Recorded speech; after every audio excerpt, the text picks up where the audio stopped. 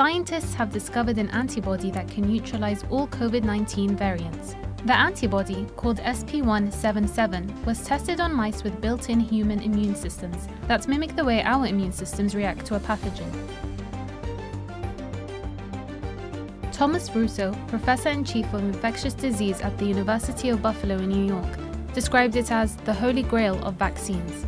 An antibody that can neutralize all variants of the virus could potentially mean that we will in the future need less frequent boosters to stay protected against new COVID variants. To develop the SP177, scientists modified a mouse model that was initially mainly used in the search for neutralizing antibodies for HIV. The researchers placed 2 human genes in the mice so that they could develop antibodies similar to ours.